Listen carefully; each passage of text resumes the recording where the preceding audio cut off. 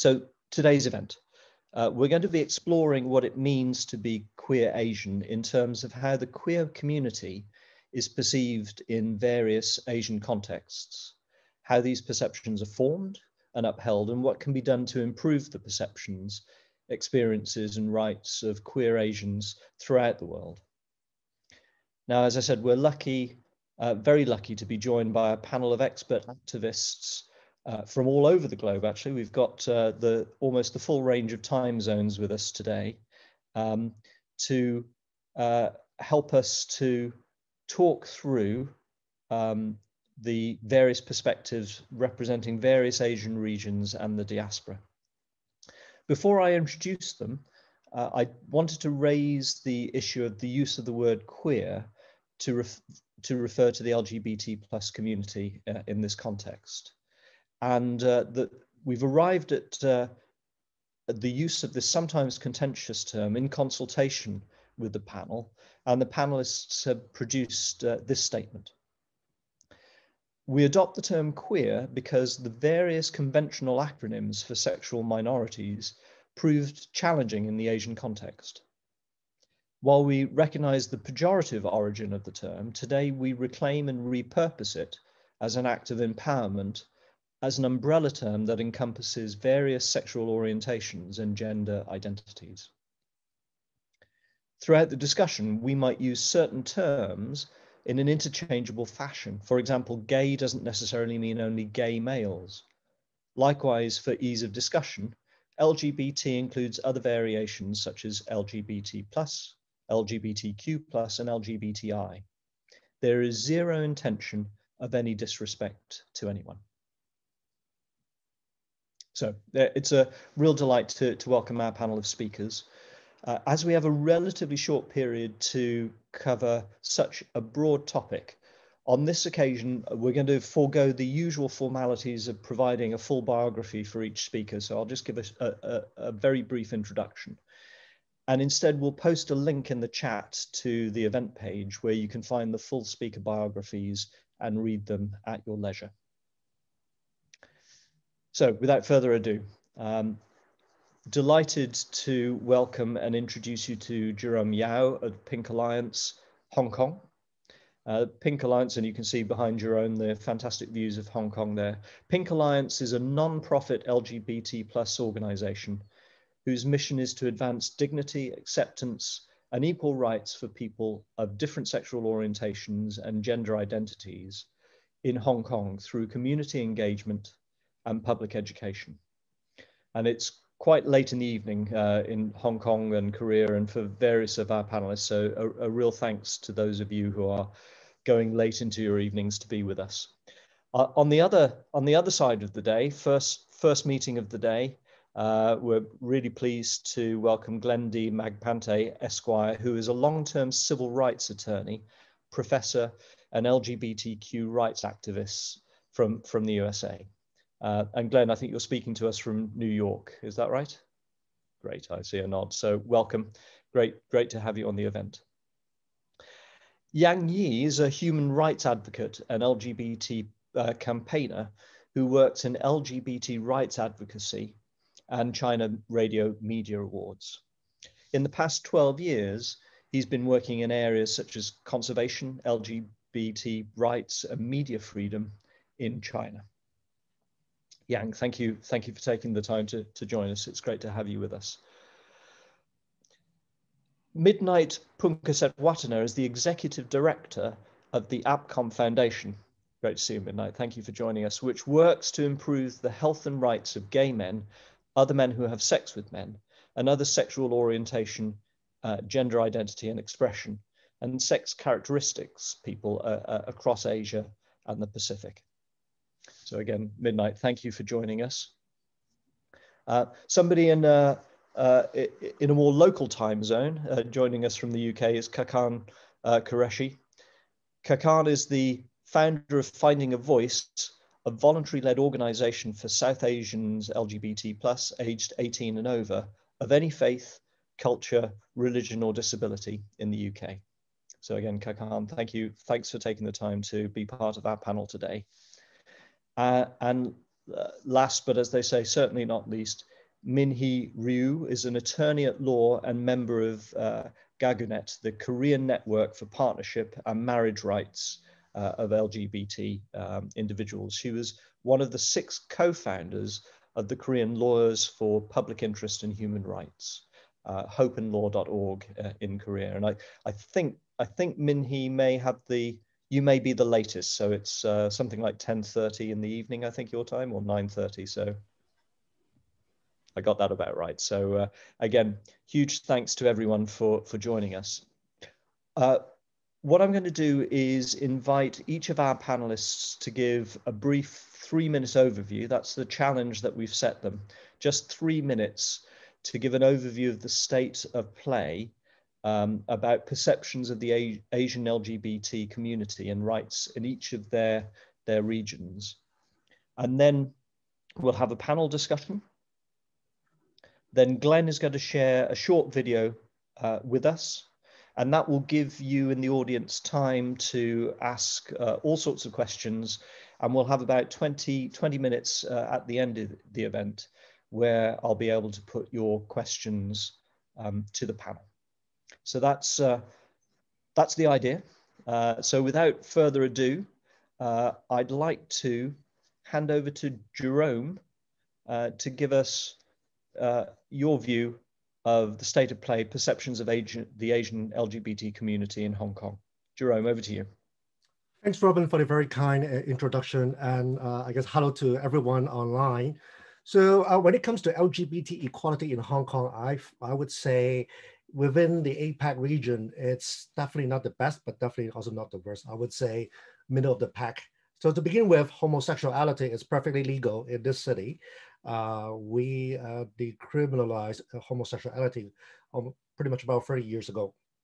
However, when it comes to legal protection, is rather limited. Although on one hand, we do have a Bill of Rights, but its application is really limited to government and public bodies. So it does not applicable to private companies and whatnot.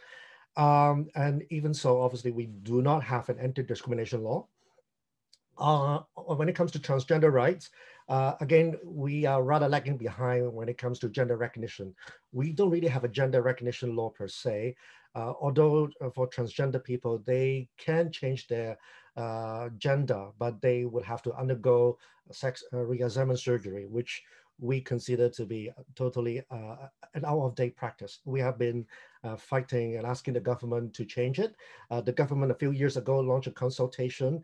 They came up with a report and they promised would release its final report, but it has been, I would say, at least 3 years, and we are still waiting for that.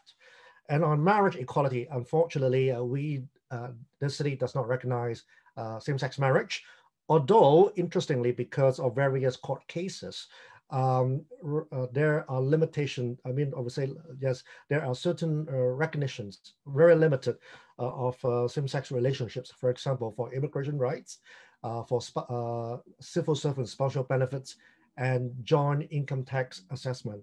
And last year, we won 2 very important cases.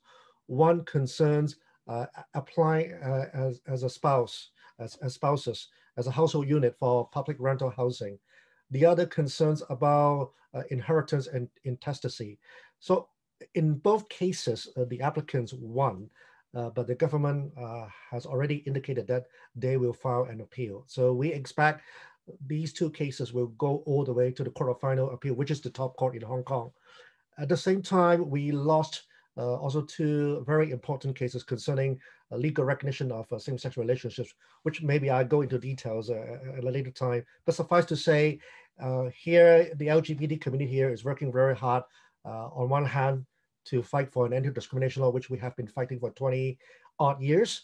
On marriage equality, we are working very hard on that one. And I would say, legally speaking, we are taking, I would say, a salami slicing approach. We tackle all these different issues one by one, and hopefully when it comes to at a certain point where it's so difficult for the court to really continue and saying, look, you have to go one right after another, and hopefully one day the court would take a bolder step and announce it, look, this is just plain wrong, and the government has to recognize same-sex relationships. But that would take a few years' time at the very least, and we're working hard on that. And I guess my last comment about the LGBT community in Hong Kong is it's very international. simply because Hong Kong is a rather international city. Although the majority of the population is of Chinese ethnicity, but we have people, born overseas, live overseas, they come back. Of course, we have a pretty significant expatriate population. So the community here is very, very international. And that also would, I would say, inject a lot of interesting dynamism, at the same time challenges when we come to advancing LGBT equality. And definitely when the question comes up about these questions about being queer Asian, I mean, how we people in the LGBT community in Hong Kong, I would say, let's just say, have different views on how we would better advance LGBT equality in the city. So look forward to further discussing this very, very interesting topic. So I think that's pretty much all from me at this stage. Jerome, thank you. Thank you for two things. That was a fantastic overview. You covered a lot of ground within the 3 minutes. So you've set the bar for the other panelists. So thank you, Jerome. That's really good, and plenty of things to discuss later. Glenn, if I may turn to you next, please. So your views and perspectives. Of course. So good morning from New York. Good evening from the other side of the world. My name's Glenn Mukbantai, and I most recently served as the Executive Director and Counsel to INCAPIA, the National Queer Asian Pacific Islander Alliance. It's a national US-based federation of LGBTQ Asian, South Asian, Southeast Asian, and Pacific Islanders. Most of the work that we had done, that I have done for the past decade, has largely been on building the capacity and leadership of a new generation of activists in the United States who are Asian American, to show that the gay community is not all white, that the Asian American community is not all straight, and yet some of us are brave and proud. We have done advocacy on same-sex marriage, non-discrimination, immigrants' rights, and finally, visibility, bringing our stories and narratives to the fore. Because so many times, the images and the faces of our community, of the Asian American community in pop culture, does not represent all of our identities or any of our identities. And when they do, they are particular Asian ethnicities that are seen and others are overlooked. There are body types that are seen and overlooked, and that plays into structural racism. And the most recent work is also understanding our relationship as Asian Americans, a racial minority in America, in the context of Black Lives Matter, where we face discrimination as Asians and a racial minority. There are others whose discrimination has been more long-term and more sinister. Gong Hei Fa Choi, Gong Ti Fa Tsai, Happy Lunar New Year to all of you. It's coming up and it's time to be together. And in America, where we have advanced tremendously in the cause of LGBT equality, we can get married. It's fantastic. But I have said many times, but who will come to the wedding if our parents and families do not accept us? We can get married, but we could be deported, or we could get married and we can still lose our healthcare. Refuge from Trump. So I'm so sorry about it. I'm so embarrassed of my former president, but it's a new day. The work that we are doing is not only about legal equality, that is important, and we deserve protections, but it's cultural change. Is changing the circumstances so that people know being queer is not a white Western disease. And remember, for America, Asians are an immigrant community. My mother, I love her, but she makes me crazy. But I love her, remembers the gay community in 1965. Parents, when trans kids come out, their parents actually know transgender people from Asia. You want to be a prostitute? No, Ma, no, never. Why would you say that? Because that's what our parents see as Asians, as transgender Asians. And so it is a change that we must do in our families, in our communities, to humanize the Asian American experience that we are doing here. And not to be the American who exports democracy. I do think that on some level that if we can make good change here, that'll go out everywhere else. But I want to hear the other panelists and learn from all of you about your work. Glenn, that's great. Thank you very much. And interesting what you say about, you may have the right to marry, but if your family doesn't come, what does that mean? So really interesting. Just before we move to our next panelist, thanks again, Glenn. Just to remind you, if you have a question, please do post it in the Q&A, and then we can capture it all. So thanks that people are already asking questions, but if you could do it through the Q&A, it'll make my life easier, because then I've only got one box that I need to check rather than the Q&A and the chat. So Yang, would you be happy to go next and give us your thoughts and views of how the LGBT community is perceived in your region? Yeah, for sure. Hello, my name is Yang Yi. I come from LGBT rights advocacy, where first LGBT organizations in China that especially focus on law and policy. In the past 8 years, we have launched 12 impact litigations that have covered issues like conversion therapy and discrimination in workplace and marriage equality. So I think in China, being LGBT people is not a crime, or it's not all a disease anymore, but we're still facing a lot of challenges and difficulties. So for us, the biggest challenge is in China, we don't have any legal protections. There's no any law or any policies that protect LGBTQ plus people here. So I can give you some examples. So the first, based on a study from Rainbow Law School in China, they found that in China we have thousands of mountains laws, and yes, but we found that the 12,000 law terms in China that contain some message like spouse, husband, wife, families, relatives. But for gay people, if you don't have a marriage, you don't have same-sex marriage, your rights are not guaranteed. You will be excluded from the law system. It's the very sad thing. Another thing in China is because we don't have any anti-discrimination laws, sometimes when you'll be discriminated against by maybe your employers or someone, maybe your professors in campus, you don't have any reason like bring your case to the court. So for instance, in 2017, a college student found that in her psychology textbook, it described homosexuality still like a disease.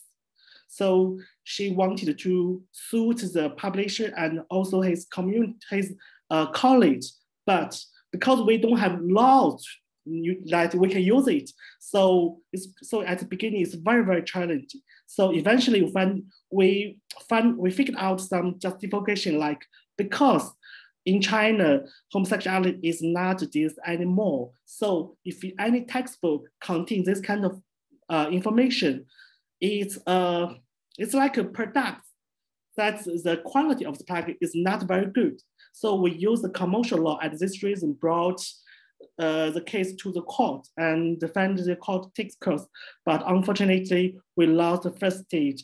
We lost the first stage, and we're still looking for the next step. So for these 12 impact litigations, we won 6 of them, and we lost 3 cases, and 3 cases are still ongoing. So we're still looking for the result. So this is what I'm going to say here. And if you want to know more about our living conditions in China, please directly contact me or ask me in the next part.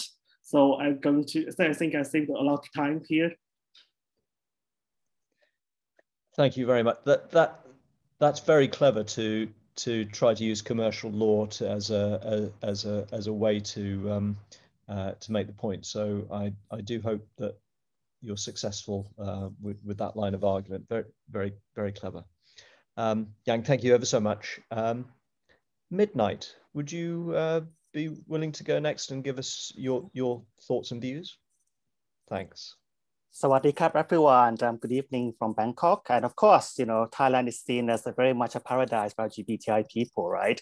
But like in the same as Yang Yi, what he said in terms of the protection of LGBT is really not there at all. Culturally, we're very open. What you do in your bedrooms, people don't really care about, as long as it doesn't kind of offend them in public. So that's the kind of like the society that in Thailand we live in. But in terms of the laws and policies, transgender people cannot have their gender recognized, intersex people, nope, they don't have a choice.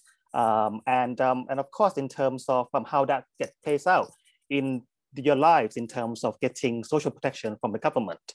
And this is, for everyone going through COVID-19 time, we have done research in Thailand where we know that LGBTI people have been very much at the most vulnerable and not able to access these social protections because they are not recognized. So they work in the informal sector, in tourism industry, sex workers, for example, and very not stable jobs. So they're the first to be let go. So right now we're in the second wave in Thailand, no jobs, tourists are not coming in. So what happens? It's really the community that comes together to then support each other. So this is really important to ensure that we have the resources to be able to be resilient, to also be able to provide a voice and to do advocacy around issues that other people might not take part in or might not see to take care of LGBTI people. So we form a small groups that kind of like do the advocacy to governments and also to donors around funding to the region, particularly when we know that in Asia Pacific region, funders is not really coming to provide us with support, particularly for countries that has high levels of income already. So LGBTI people are really being left behind. I'm staying into 2 tiers because APCOM works at a regional level across 35 countries into working with 200 communities organizations. And at the regional level, 15 countries still criminalize homosexuality. And I see that as a question about, so what happens in certain countries where criminalizations do exist. But within Thailand, where we are based, we have many people who are from other countries as well, working in this area. It's so important that there is a voice, and it's so important that there is movement around economic inclusion of LGBTI people. So one of our projects that we're doing is looking at how do we have more inclusive dialogues in the employment sector around bringing out the visibility and also the talents and be recognized that LGBTI people can also be, not just working in certain industries, but can also be leaders in certain sectors, and they can choose what they want to do as well. So I think for the state of play with Thailand, in terms of the talents that's already there, who are recognized it because we're seen as more open, how do they get the states or those who are the policymakers to recognize and also give rights that is affordable to everybody as a citizen? And then at the regional level, so what are the issues that we can, to have these discussions together to push for certain rights and certain policies with international bodies at the UN, with multinational companies. And I think with also kind of like globally for the support for our communities who are here actually tonight, because we're all struggling with funding resources, and we need to kind of have resources to be able to do what we do. We, including myself, already give out a lot of our time and also a lot of our efforts into doing this kind of advocacy. And if one of us goes, then I think it really sets the movement behind. So what we need is actually having that kind of like the space to be able to collate, to be able to mobilize at the regional level to make us much a stronger voice for the Asia Pacific region. Thank you. Midnight, thank you. And those of you who put so much time and effort and energy into activism and advocacy. You're doing a huge service for the whole community. So we do thank you, but appreciate the, you know, the resource constraint that you have to face. Midnight, and it'd also be great to come back and hear not just more about Thailand, but also the regional work that you do. So I'm sure we'll be picking that up in the panel discussion. If we can turn next to Kakan, and to get your view, particularly, I guess, of the South Asian LGBT community in the UK, but more broadly, your views and perspective. Over to you, Kakan. Thank you very much indeed. First of all, I just want to say, you know, I applaud the same-sex legislation that we have here in the UK and the Equality Act, because it enables people like myself to marry, adopt, foster children as well, and share the same rights as our heterosexual counterparts. But what I've noted as well over the last few years is that the same-sex legislation isn't transferring very well to the South Asian community. And in particular, this was highlighted a couple of years ago when I became sort of engrossed in the what they call the LGBT school row, whereby a school wanted to advocate about homosexuality and other forms of families, whereas the local community at that time, they were very much against it, said it was against their religion. Now, this is something that I tried to advocate over the last few years, that I've noted that within the South Asian community here in the UK, a lot of people are entrenched in tradition, culture, and religion, which is really unfortunate because the disparity is becoming more and more apparent now. And it gets to the point where, you know, they ask the question of, are you gay? Are you not gay enough? You're Asian, you're not Asian enough, or you're Muslim, or you're not Muslim enough.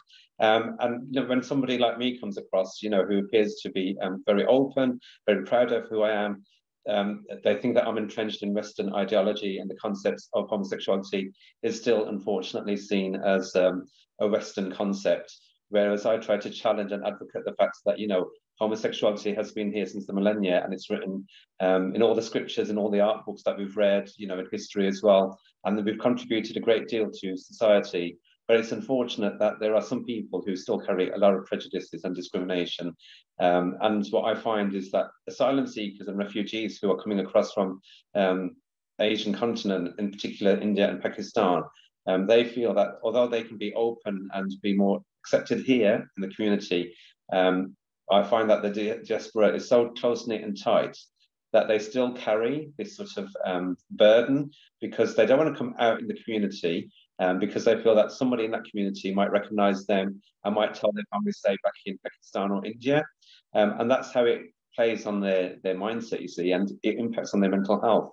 And no matter how much I try to encourage people and advocate on their behalf to say, it's okay just to be who you are, it's the impact of this on their mental health that bothers me most. You know, how do we overcome those particular barriers? How do we help people to move forward?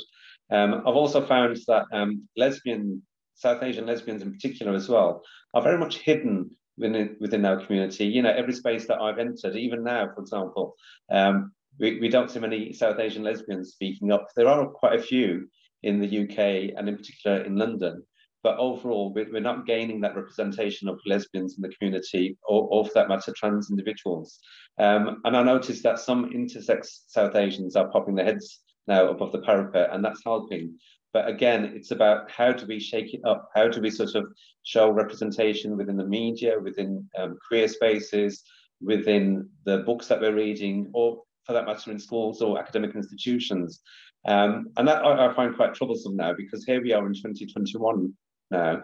And, you know, things, although they seem to hit a great deal a couple of years ago, everybody seems to have either recoiled or they've gone back into the closet. And it's a shame as well, because the last couple of years ago, I thought we really had a Gaysian revolution going on, because there's a number of people who are approaching me and they seem to be quite happy and very much out in the community, you know, saying that I identify as queer and Muslim, or gay and Sikh, or Hindu and lesbian.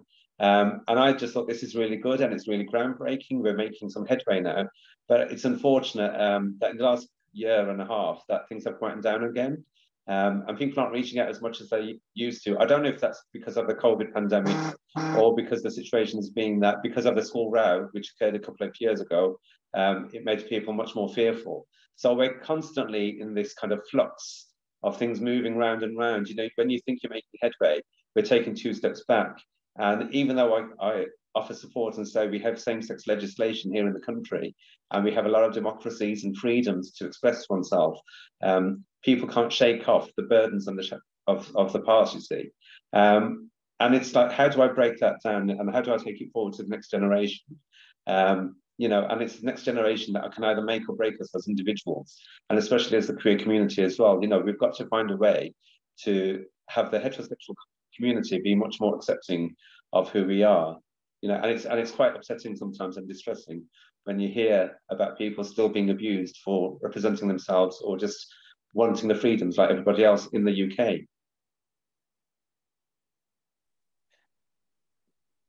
Khan, thank you very much, and that's a theme that we're going to return to in the panel discussion. Just to give everybody a heads up, so they can pose a few thoughts. There's the, you know, what are the formal laws in the country, and then what are the set of values and conventions in your particular community, which may present challenges, even if there, you know, even if there are laws in place. So Khan, thank you ever so much for that insight, particularly into the issues for South Asians. And Min Hee, if I can turn to you next. Again, just to remind everybody, please do remember, if you've got a question, do it through the Q&A. I'm really poor at multitasking, so I can only really look at one thing at one time. So if you've got a fantastic question, make sure it's in the Q&A, and then I can see it when the time comes. But please keep them coming, and there are already some really good questions in there, so thank you. Min Hee, could I turn over to you now for your views from Korea? Sure. Thank you, Robin. Hello to everyone who's joining us today. My name is Min-hee Liu. I'm based in Seoul, South Korea, and I'm happy to join this great panel today. So how is South Korea doing on LGBTQ rights? In terms of legal framework, although we didn't have any criminalization of same-sex activity of civilians, we do have anti-gay sodomy law in the Military Criminal Act, which is a legacy of UK and US articles of war. The constitutional review is still pending. We hope to win the case this year. Also, we do not have any anti-discrimination law based on sexual orientation and gender identity. The legislative debate has been going on in our parliament for the last 14 years, but it hasn't been passed at the moment. Also, same-sex couples don't have any rights, even any domestic partnership from any local level. However, we can see some corporation, especially multinational corporation, recognize Korean same-sex couple who got their marriage licenses from overseas. Although transgender people can change their legal gender, the court requires them to undergo invasive surgery, even though some people do not need a medical transition. So many trans people's legal gender doesn't fit their gender identity. This leads to various discrimination and exclusion in education, workplace, or everywhere. Culturally, South Korea is known for strong anti-gay opposition from evangelicals. I think you may have seen some interesting photos of evangelical protesting at our Pride event. I believe those people got their influence from Korean American churches, sometimes UK, sometimes US. Although they are very well organized and very well funded and very vocal, we cannot say they are the majority. 90% of Koreans support the Non-Discrimination Act, and 35% of people support same-sex marriage, and the number seems growing every year. So there is an encouraging trend.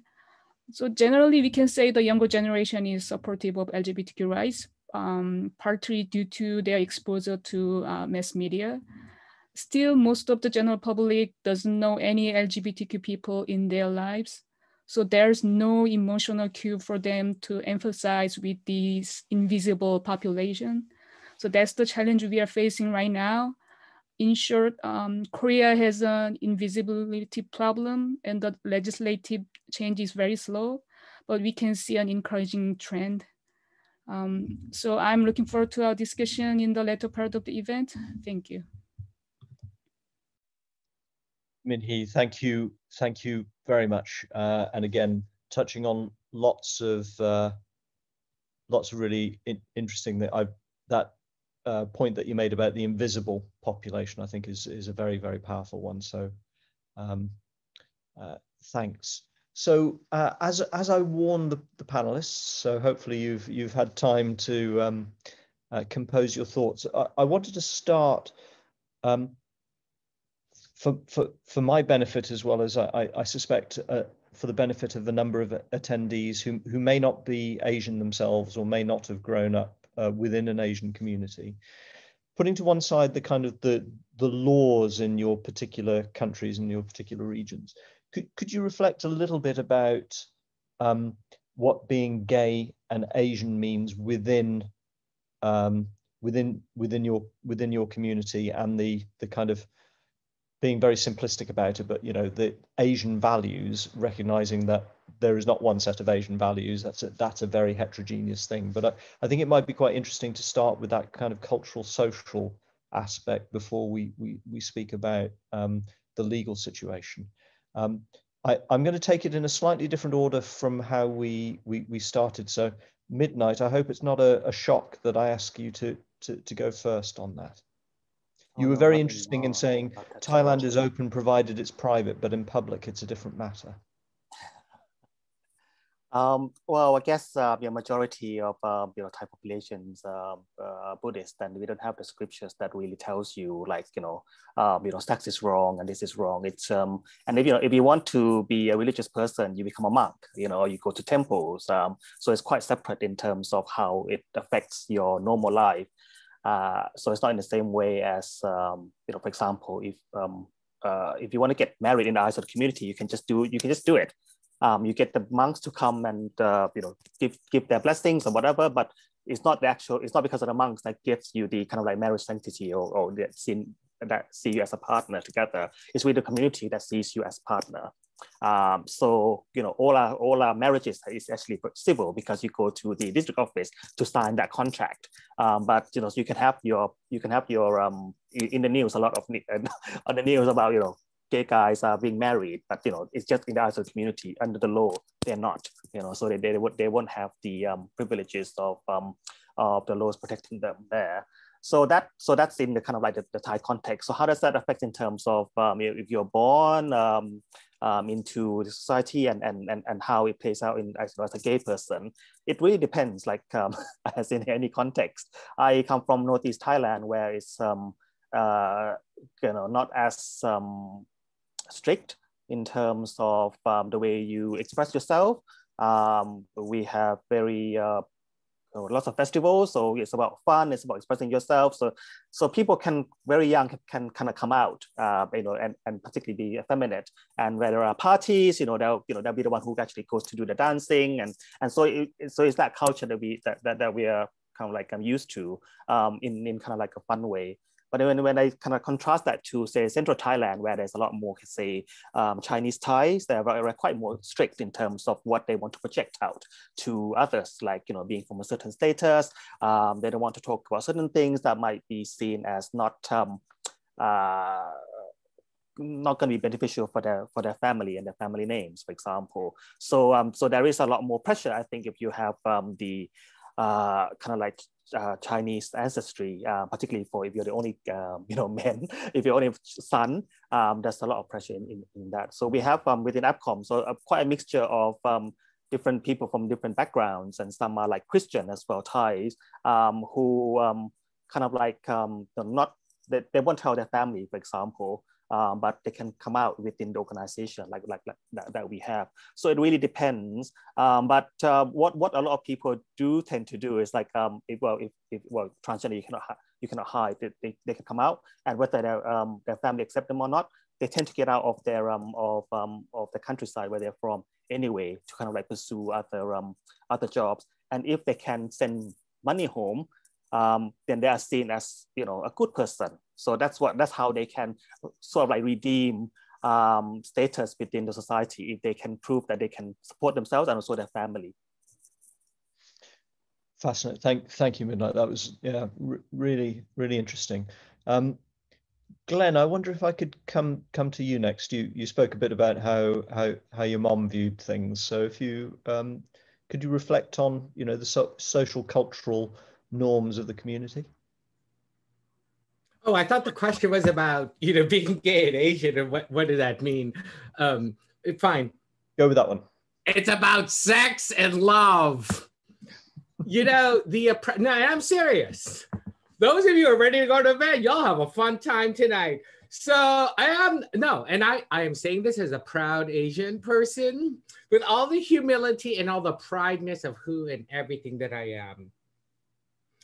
Our oppression as queer and trans people is based on how we love, who we love, and what we love with. We don't just seek the ability to fuck as consenting adults in the privacy of our home. I'm sorry for being crass and honest, but now Peter comes, attends. But it is also the fulfillment of our minds, our emotion, our relationships, right? Our organizational relationships with each other. 2, the fulfillment of our hearts. Who do we love? Who supports me? Who will take care of me in sick and death? Who else will I take care of? Can we share life together? And 3, the fulfillment of what we have in our groin. Sex is important. It's wonderful. And as Asians, we are too shy about this stuff. Look, I come out of the AIDS crisis. We did a lot of sex education work in healthy, safe play, how to play with a trans cock, and this is a liberation that we seek. The ability to love openly, not necessarily publicly in a public park. Well, maybe for some people, but the ability to love openly and publicly and authentically, to express the love that we want. Because even if we get the right to marry and legal protection, and look, I'm a lawyer, but still people get beaten up and shamed for how they love or who they love. We have not done our jobs. And there is many sexual exciting prelectivities in the Book of Kama Sutra, in ancient Chinese and Korean history of how we have enjoyed each other's bodies. And we should be able to do that. Our God says that our bodies are our temple, and we should nourish our bodies. In a legal heterosexual construct, sex is a component of a marriage, a required marriage, a required component. So, but Glenn, just to press you a little bit on that. So, but specifically as an Asian person, yes, I think we are too. What you say there are universal fearful things that affect us all. So specifically as an Asian person, the problem. I love Asians, but the problem with us is that we are just too negative and prudish. Our history and kind of said this. Japanese, Korean, ancient cultures have recognized sex and dynamic sex and same-sex love for a millennia before Western worlds did. What happened to us? And that is the return that I am hoping for, that we claim our traditional identities of dynamic, wonderful, and sexual love in all of its exciting forms, tools, toys, and experiences. Very good. Thank you. I'm going to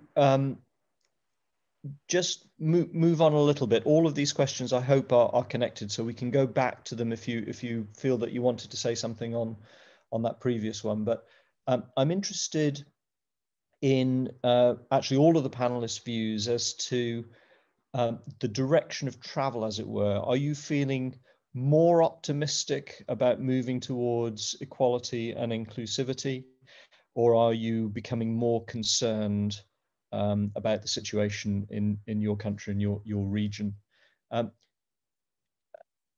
Minhee, could I go to you first and say, are you seeing improvement, or are you concerned that I think it was Kakan who said you take one step forward, but sometimes you end up going 2 steps back? I'm cautiously optimistic about our future, because I started doing this job about 10 years ago, and in some ways, the concrete legislative change hasn't been there yet, but in terms of social awareness and representation and exposure, especially about transgender people in our community or in the general public, we can see strong awareness from the public. So I'm in a way optimistic. But the difference between about 10 years ago, because our opposition, they started to get mobilized around early 2000. Before that, there's no strong, well-organized LGBT, anti-LGBTQ rhetoric. So there's no good news, and also there was no bad news. But now young LGBTQ youth from South Korea, they have to go through these all kinds of bad news from mass media, especially from the anti-gay opposition. So they have, our LGBTQ youth have very biased perception of reality. Oh, everybody might be hating me. Every Korean might be hating me. But I tell them, actually there are more acceptance and very encouraging trend in South Korea, and the change is very imminent, and we should be very hopeful. But at the same time, I mean, there are a lot of backlash during the, especially anti-trans backlash under the Trump administration from the US, and certain anti-trans climate from the UK. So any kind of those bad news, when the news came over to South Korea, actually it affects our LGBTQs as well. So I'm cautiously optimistic, but I'm certainly worried about certain trend. Mm-hmm. Thank you. Very thoughtful. Let me go to Hong Kong next and Jerome, and then I'll go a bit north up to mainland China and Yang. So Jerome first. Thank you. I share basically the future of LGBT equality in Hong Kong, I would say cautiously optimistic. I think cautiously optimistic in the sense of about research data that I have been seeing over the years. For example, a research came out a year ago. It was done by the Chinese University of Hong Kong, a very comprehensive quantitative research. In short, basically on the issue of marriage equality, for example, 49% supported, 23% opposed, the rest neutral. And I asked the researcher, what does that mean, neutrality mean? He gave me a very interesting answer. The way he saw, it's actually quite straightforward. Neutrality is not a bad thing. It could simply mean people have no strong feelings against, let's say, marriage equality. At the same time, they are not ready to say yes. So what I'm seeing is a large percentage of people that we can engage and flip them around. And in the same research, they asked some other very interesting questions.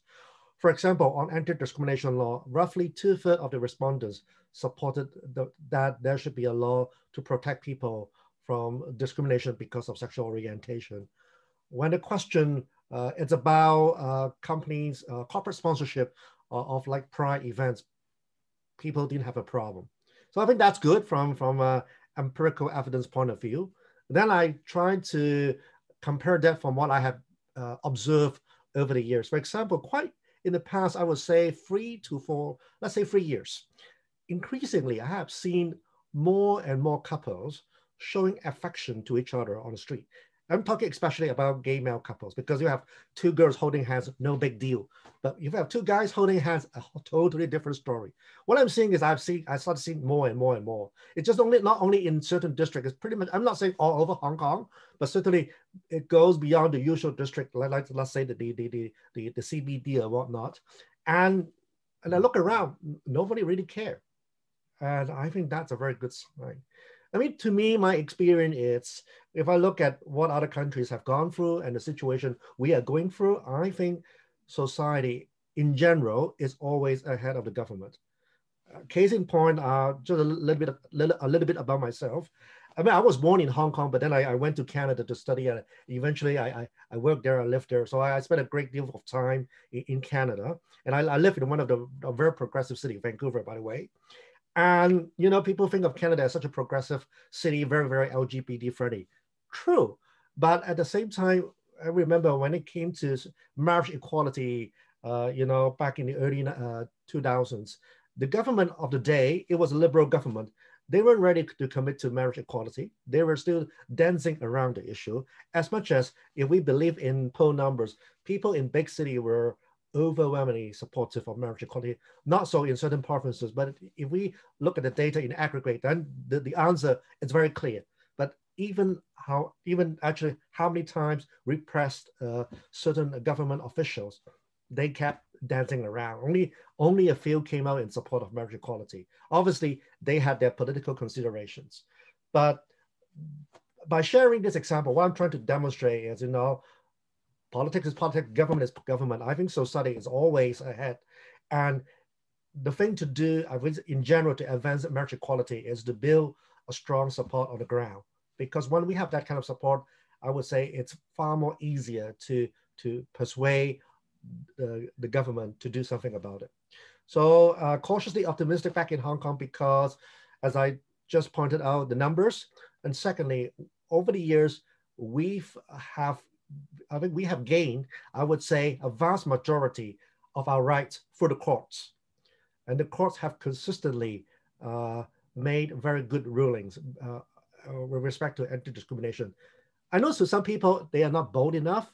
They are, in general, one could argue they take a rather conservative approach, but that's the legal side of things I'm not going to go into. But what I'm trying to point out is, if we take a more sort of high level view or in totality, then I would say the courts are quite predictable. As long as there is a good case, there are sound legal arguments, then I would say, yes, the court would have no hesitation to rule in favor of the LGBT community. And I would say in the foreseeable future, that will be the case. And very interestingly, before I sort of conclude my remarks, I mean, in Hong Kong, we're talking about a very compact city of more than 7 million people.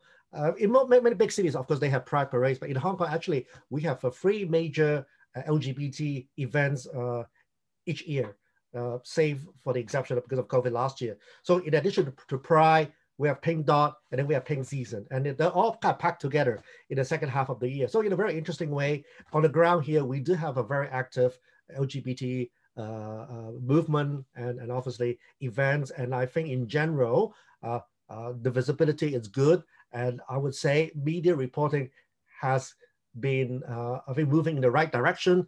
I have seen more editorials in support of LGBT equality.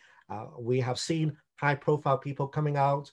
So those, when we put all those things together, I think the logical conclusion is they point to the right direction. We are sort of at a very interesting crossroad. I would say if we consistently be able to keep more engagement on the ground and keep talking to people, then I would say we would be able to gain more rights in the not so distant future. Jerome, thank you. Thank you. Again, a really kind of comprehensive overview of developments in Hong Kong. If I could move up to mainland China, as it were, and Yang, can I get your thoughts? Do you see things improving, or do you have concerns? It's a very tricky question. So I guess I couldn't give you an explicit prediction to the future, but based on my knowledge, so I think the first, in China, for the public, it's getting harder to see LGBT image on media coverage. So because I do media research every year, so I found since 2015, the total number of media coverage regarding LGBT issues is shrinking. So I think for the public, for the majorities, the media is the main way to know what LGBT people is and what's their life like in China. So, but the media coverage, the number of media coverage in China is shrinking. So it's become harder for people to know, okay, in China, LGBT people exist in this large country and something like that. So it's very challenging for LGBT people and LGBT communities in China. So second, we know that China is an authoritarian country. So, and the government constantly launched regulations on media. So recently they launched the new policy that asks social media companies that put more effort on overseas, what people are talking about politics, talking about diplomatics, talk about everything. The policies haven't affect us, but we are afraid that it could be damaged us for the future, because in China, the social media platform is the main sources that we keep in touch, that we reached our communities and also educate the public and also do campaigns. So campaigns. So I feel a little bit embarrassed about that. And the second, I would like to say that even we are facing a lot of challenges in China, but activists and LGBT organizations in China are very active. So, for instance, in last year, there are 20% media coverage in LGBT media coverage in China are about trans groups. So not just because the journalists they find out they'd like to report trans groups, just all because trans groups have launched so many campaigns on social media and also online and offline. So they create a lot of reasons for journalists that join the movement and to increase the representation of trans people in China. So I think even there's still a lot of challenges, but there's still more room available for us. And the last thing I want to say is that even now in China, so I think China is very difficult to convince the public that LGBT people are being disadvantaged and marginalized, because every time we talk about rights, we talk about legal, it's very difficult to understand. But sometimes when some bad things happen, we obviously see how vulnerable we are. So for last year, because of COVID pandemic, so there's no many media coverage that report what happened inside the LGBT communities and what we faced. But also we heard some very heartbreaking stories, like some gay couples, one doctors, one police officer, and the doctor was sent to the front line, but because they don't come out. So when they say goodbye in airports, the only thing they could do is to wave their hands. When they see a lot of doctors, healthcare workers are surrounded by their families, by their loved ones. For gay people, the only thing you can do just wave your hands. So it's very, very sad. So this kind of things constantly remind us what we should do and what we are facing in China. Thank you. Really, really insightful. Thank you very much. The time is always against us on these events, and we have so many questions. I'm looking at the Q&A at the same time as listening to these fantastic responses, and I want to make sure we get as many of those. I've got one more question though, and I'm going to ask it to Kakan and to Midnight, and be really mean and ask you to be as brief as you can with your responses, but it will set us up for some of the questions coming through in the Q&A. And the question is this: what can the West, as it were, I'm thinking specifically, of course, the UK, because that's where we're hosting this, but the West more broadly, what can the West learn from Asian regions about inclusivity? From my perspective, I look at, you know, history again and the Stonewall riots, you know, going back 50 years ago. And I think that's where we are in terms of South Asian LGBT. We're about 50 years behind in terms of our revolution and our movement. So I always say that what we need is a Gaysian revolution, not necessarily, you know, throwing the bricks, but looking at a movement whereby we're much more working in partnership with people across the UK and possibly again internationally as well. So how we can make it better, because I do find that funds are very scarce anyway, and organisations, it's very much disjointed. A lot more political activity goes on in London, more so than here in the Midlands and up north. The little groups that are coming through, unfortunately, again, they're voluntarily led groups, and they tend to disband after a couple of years. So I would like to look at resources and funding for either individuals or organisations. And I think the West as well has a lot to play in this, because obviously what Glenn was saying earlier, that the East takes on a lot of the colonialism, you know, and, you know, going back 200 years, you know, we were very expressive, but the West took over and set that mindset into our heads, you know, and it's really unfortunate that we can't shake it off. So I would say that the West will look at either history, and in terms of moving forward, that we have more educational tools and resources. In the UK, we have No Outsiders, the programme to allow people to learn more about different types of families. I'd like that to go across the board, not necessarily here in the UK, but across the world, that people adopt that sort of toolkit as a resource, because it's a very simplistic view of the world, but it works really well for children. It enables to see that, you know, the community is very diverse. There are single families, there are same-sex families, and families made up of other kind of people. And I know that's happened in Brazil and parts of America. I'm not too sure if it happens in Japan or China or Thailand, but as a toolkit, I do think that, you know, we have to start young with young children. We don't necessarily have to tell them about sex, but we do have to tell them about human connections and how we contact with one another, and also about how we communicate with one another. I think it's really important that we have to educate children and the younger generation coming through that everybody is diverse and everybody is unique. Yes.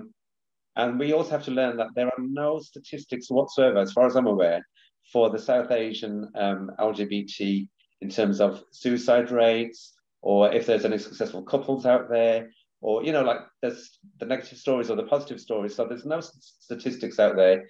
They don't tend to take part in any polls or surveys or reports. I know that for a fact from the Stonewall report back in 2018.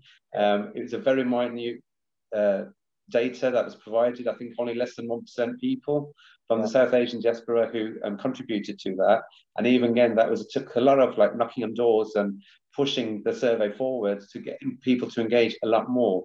So we can't just necessarily, I feel, we can't just necessarily blame everything at the West. We also need to look at ourselves as to what we want to do, because otherwise it seems like that we from the South Asian diaspora, especially those who are LGBT, it sometimes looks like we're colluding with our own oppressions, because we know that we've got support systems in place, but we just need to push it a little bit more so that we do have role models out there. We do have voices and stories that we can listen to. And, you know, we do have more kind of events like this, which are not necessarily just on Zoom, but on the mainstream as well. So, you know, it's a learning curve for both sides, the East and the West, you know, and I'm really grateful, like my father, going back a number of years, he put it forward that LGBT community can adopt and foster. And you're looking back at the 90s then, and I said it's impossible.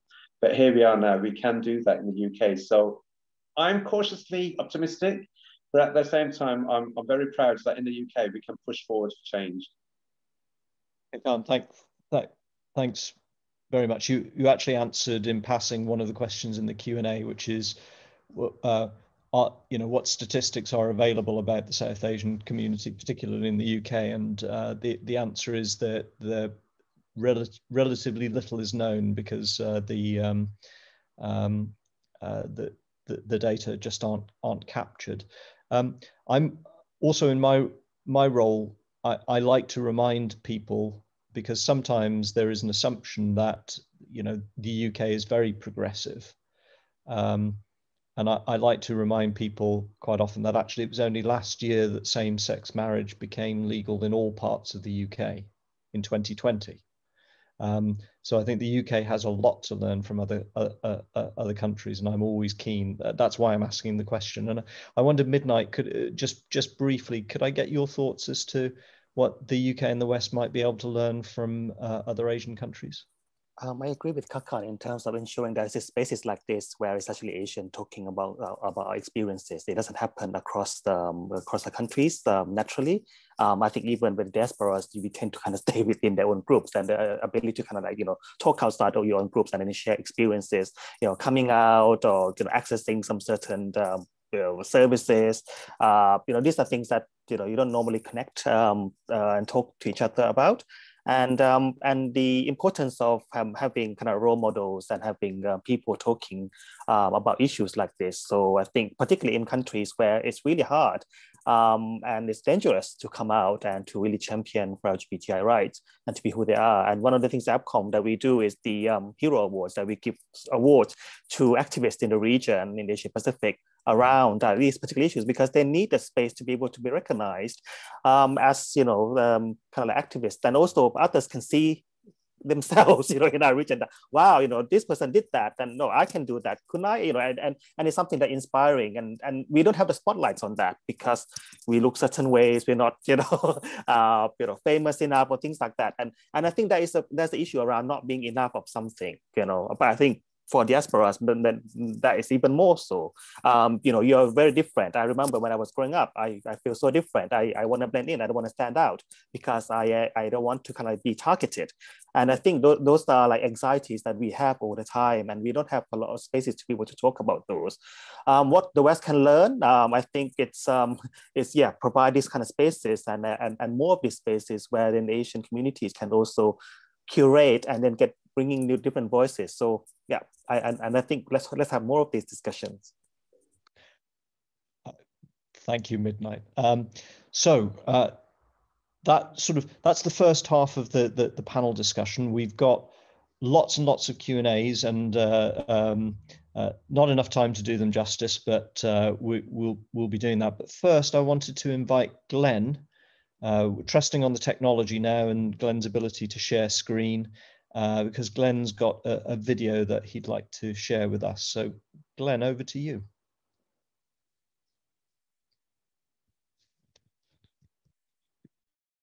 Very good.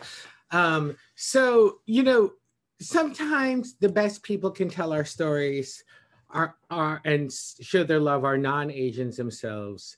I'm sorry, non-LGBTQ Asians. And bringing visibility and love to the fore is what our community is about. And for us, it is our parents and our families. And that is what is unique for Asians. In the chat, I posted a series of leaflets in 27 Asian and Pacific Islanders languages. You know, and I have all the scripts, I have all the dialects. That just begins the conversation from a third party about queer identity, about religion, about education.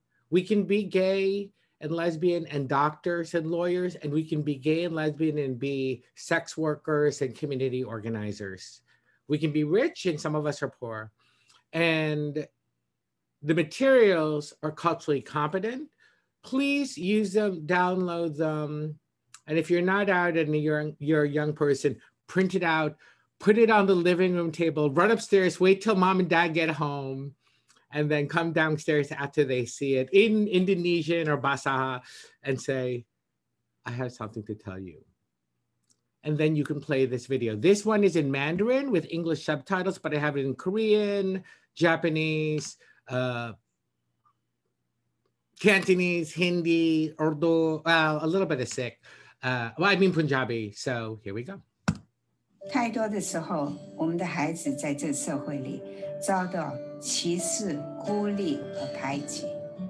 我以我儿子为荣，我一直为他感到骄傲，他一点也没有改变。现在是时候站起来支持你的孩子、我的孩子、我们的孩子，分享你的故事，爱及接受你的孩子，不管他是同性恋、双性恋、跨性别恋者。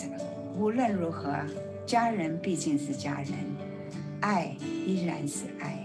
I do this because I love my son.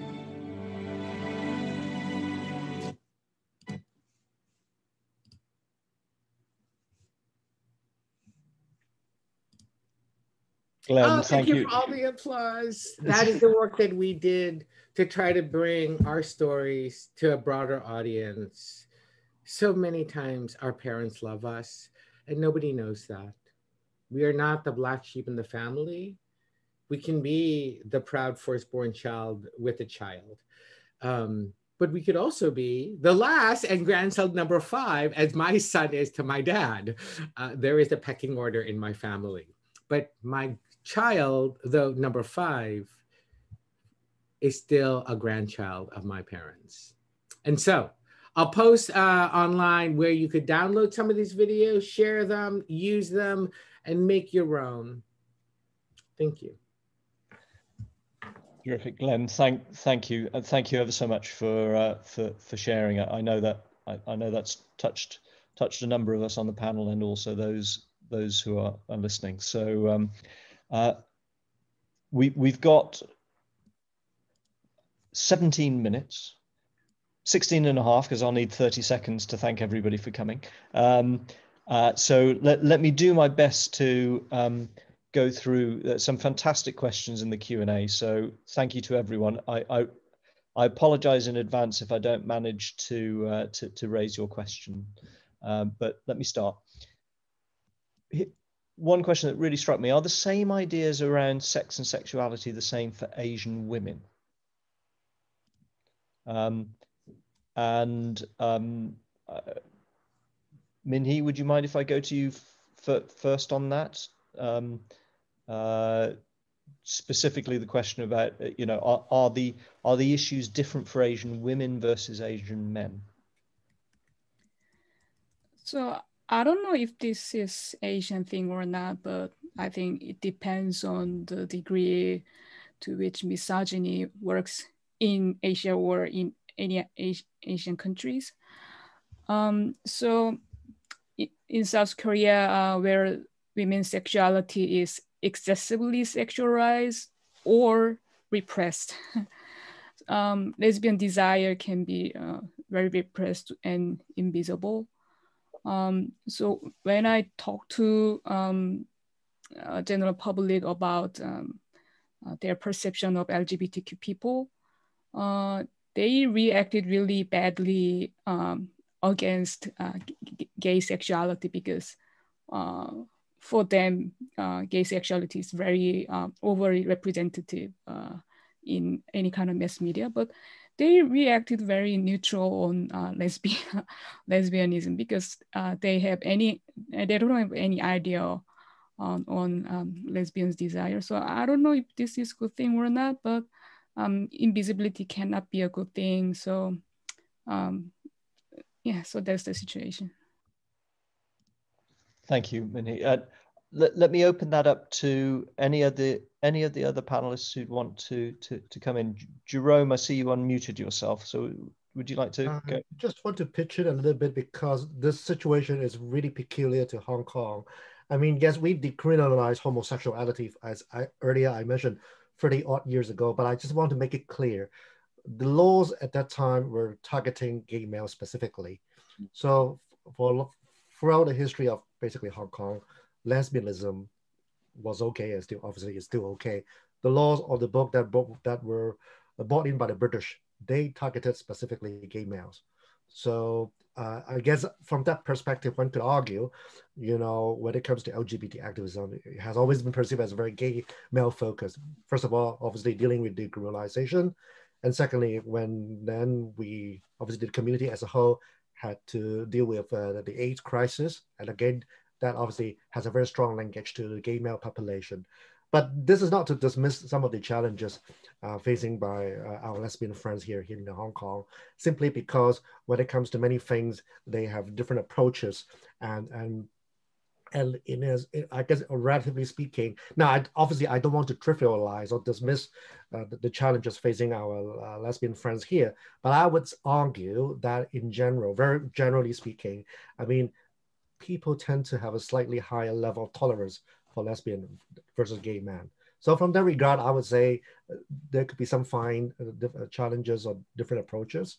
But I think what we are seeing these days, especially in the past 10 years, I think we are seeing a bit of a convergence in the sense of within the big LGBT family, we are seeing the need to work closely together. Yes, we are dealing with both the issues of sexual orientation and gender identity, but nevertheless, we are talking about sexual and gender, sexual minorities. So I think there is a general recognition that yes, people in the community need to work a bit closer together and make the noise heard. And I think in that regard, I think it's a good thing, because obviously, you know, it's a bit, I would say, dangerous to have a movement, I would say, dominated by gay males only. Thanks, Jerome. Yang, I'm going to bring you in just in a moment. I did just want to point out that, of course, we're speaking just for this particular question in a very binary way, and of course it's far more complex than that, and individual identities aren't just male, female, women, man. But I just thought it was useful to frame it just to sort of tease out some of the issues. Yang. Okay, so I think, and so in China, the lesbian is always underrepresented. So based on my research last year, they earning 6% media coverage that focus on lesbian in China. So, and also for many media companies and journalists. So sometimes when they report lesbian groups, they made a decision that they pick specific things between their gender and their sexual orientation. So I can give you an example. Say in 2018, lesbian committed suicide in a very popular tourist attractions. So first, she is reported to lost, and then people find that he's committed suicide. So soon the news become a national break news. But when we do the research, to find many journalists and media coverage, they pick the title like "Young College Girl Committed Suicide in Tourist Attractions," or young college or young lady missed in somewhere. But there are only two media companies that highlight that she's a lesbian. So sometimes I think in China, for mass media, sometimes they more likely to stress the women's gender rather than sexual orientations. So in practically, so sometimes they feel like it's very unfair. Thank you, Yang. Very, again, really insightful, very, very helpful. Let me obviously, other panelists, if you want to return to that question, please feel free, but I'm going to try and move on because there are lots of other questions. We've already noted that, you know, we're speaking about being queer Asian, but Asian is not itself, you know, a single concept. It's a very heterogeneous thing. Quite a few people, and I'm combining a few questions now, quite a few people have noted that Taiwan is exceptional as the only place in Asia that's legalized marriage equality. And at least one person has also drawn the comparison with Japan, where it's perhaps slower to recognize same-sex marriage and so on. So your thoughts, panelists, on why Taiwan and Japan are so different? Who feels brave enough to go with that one? Glenn. Glenn, you were unmuted and now you are muted. I will go. No, I'm kidding. I am not Nikkei, I am not Japanese, but I've been working with some of the local activists in Japan, and I know that they're here. How are you? Konnichiwa. Anyway, so one of the things that's happening in Japan, and again, for my colleagues who are Japanese that are, feel free to chime in, is that the campaign actually for same-sex marriage has been pushed at a very high professional level. Corporations, government officials, privileged activists, and that's fine. But in the provinces, they're still trying to get basic resources about queerness, right? Japan is not Tokyo. It is, and we did a tour in Sapporo, Nagoya, Tokyo. If I had the time, I would post a picture of me speaking to 1,000 kids in Nagoya about queerness. One of the lessons that we've been trying to, one of the things that we've been trying to explain to the activists in Japan is that in America, when we once, and they're trying to replicate what we did in America in Japan. But in America, when we won the right for marriage, and our Supreme Court did that, public opinion was showing that 56%, a majority of Americans supported same-sex marriage. The law followed the public. You think it's the other way around, but I'm a lawyer. Oftentimes it's really not. And in Japan, like many of our communities, it's a very conformist and traditional society. It has survived for a millennia and has excelled and has come back after so much difficulty in their own social structure. So there are powerful forces that do not want to disrupt those structures. And the challenge in Japan is not to win this at a far off Supreme Judicial Court, but to win this in the rice paddies of the southern part of Japan, to build that local understanding and humanize us. And we've been trying to, and they've been trying to work on this, to bring queer identity, again, not to Tokyo, Nagoya, or Sapporo, or Hokkaido, but to the villages and towns that really don't know that much. You can go to a gay bar in Tokyo, but most of the gays are not in Tokyo. Mm-hmm. And so that is what is happening there. Thank you. Glenn, thanks. Yang, is that what I think is known as a legacy hand, or is that on this specific Taiwan-Japan comparison? I think it's very, so initially when Taiwan passed the same-sex marriage, it's very encouraging for people in China, and also it gave LGBT people in China more imaginations, like what we could do in the future, because we share the same background. But also at the meantime, we find like in China it's very difficult for LGBT people and also for the public. It's get hard to get to the information like what LGBT movements and what LGBT people's life in Taiwan and also in Hong Kong and also in another areas. So it's very difficult to answer the question, but we do find like, so first is a big, it's about the people's imagination, like, but also I think because people's ability to access the information is quite limited now in China. Thank you. And actually that's really helpful that somebody's posted something very helpful in the Q&A. I'm not sure everybody can see that, so I might ask Sammy or Pete just to copy that, referring to some work by Claire Marie from the University of Melbourne about this question. So thank you to whoever posted that. That's really interesting.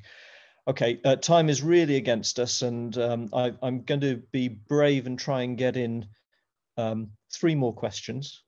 I don't think I'm going to manage that, but we'll see how we get on. Do we face a problem that we've got a very white and Western definition of queer liberation? I wonder, Midnight, do you mind if I go to you on that? Sorry, what's the question? I didn't get it. Sorry. That's okay. That's actually no. I think the discourse has been very much, in terms of these discussions. and that's the kind of language that we're currently using. And I think that's problematic when we are talking in terms of like, like in Asia, for example, it's really, it's massive, right? And, in Southeast Asia, in South Asia, East Asia, and then you include the Pacific in as well. And I think it's just so hard to kind of like lump them all of them in. And, I work a lot with UN, and that those kind of language is so contested at international level as well. So either, we as activists, we can look at how do we fight that at the international level in terms of including those languages through SCAP, for example, and which we're never gonna go through, or be practical in terms of how is it being done on the ground. So like here, we are using the term queer because it's kind of global discussions, but then in my communities it will be very different in terms of, we were talking about Kathoy, we were talking about Tom D or gay, but these are different identities. But actually, when the younger people who are on social media, they don't want to be any of these acronyms at all, and it's constantly changing the way that people, younger people, older people, how we identify ourselves. What I think is the danger is that if we don't have the kind of language that then put us together in terms of experiences about non-inclusion, and not having the kind of local terms to have that space where everyone can have these discussions, it will become I think like a generational thing, and there won't be anything that binds us together, and that's at country level. And then at regional, like across country, how does that bind us? So I think these are the things that that I feel like we can come up with some different language that doesn't always kind of look to the West, but also we don't have the kind of spaces to kind of like talk about these kind of like the different language that connects us. Great, thank you for doing so well with a very tricky, very, very broad question, but I think you responded brilliantly with that. So the last question, because we do need to finish very shortly, and I'm going to ask for the impossible, which is a single sentence response from each of you, if you can. Might be a very long sentence, but a single sentence. What can we do to combine our collective efforts to make a change globally as well as in each of our country? How do we combine forces to make a change? And I'm going to come to Kakan first for your single sentence response. Quite difficult, but I'm going to think of the 3 R's, and that is remembrance, role model, and representation. I'd like people to remember our heritage, our history, that pre-colonial days that we were very expressive. In ourselves and amongst our communities, we need role models to be positive as well as negative. And we need more representation in media, events, workshops, and conferences. And I think all we have to do is keep pushing forward for change. I know it's going to take a long time, but I believe that we can do it collectively, as well as within our local communities and regions as well. Very good. I think that qualified as a single sentence, although with a few commas and semicolons, but that's great. Thanks, Kakan. Min-hee, can I come to you next? Sure. Since there's no one blueprint for equality and liberation, I think it will be very crucial for us to share a diverse narrative of our stories. Any kind of success story progress will help us in this region, because we are saying that we can make this all together. And history is for us, not against us. Sorry, that's not one sentence. But still very good. I'm glad we gave you more than one sentence because it was worth it. Thank you, Min-hee. Glenn. I put in the chat, ILGA, check them out. The International Gay and Lesbian Alliance intersects in Asia. Very good. That was a single sentence. That's impressive. Thanks. That was a clause, not even a sentence. It was a noun. And thanks for the link. That's great. Midnight, if I can come to you next. I think it's just the solidarity, the support that's needed. Everyone kind of like have to ensure that there is still visibility and voice from the communities or from the ground up. Excellent. Thank you. Yang. It's very difficult to just say a one sentence. So, but I would like to say, because it's very close to Lunar Chinese New Year, so I only want wish everybody can have a good and safe holidays. So that's what I want to see here. And but also, I think if everybody wants to know more LGBT movement in China, please directly get in touch with me. I will send my emails in the talk boxes. Thank you so much, and also thanks for having me. No, thank you, Yang. And Jerome. It's very simple: global perspective and local narrative. So basically, it's in order to advance LGBT equality in your own community, there has to be a local narrative that resonates and connects with people on the ground. Very good. Well, look, you all rose amazingly to a very unfair challenge of responding to that question in just one sentence. But it just remains for me to say a huge thanks to all of our panelists. It's very late in some places and very early in others, but we're so glad that you took the time to join us. I like to think that this sort of event actually does help to do what we've just spoken about, which is combine forces and hopefully move things in all of our countries and regions in the right direction. A big thank to everybody who's attended for all of your questions. I'm sorry that we didn't cover even the majority of them, but really grateful for them. And please do look at the rest of our LGBT History Month program. Come to as many events as you possibly can, and please keep the conversation going. Hopefully you've got all of the contact links. We look forward to continuing the discussion, but once again to everyone, thank you so much, and happy Lunar New Year. Thanks, everybody.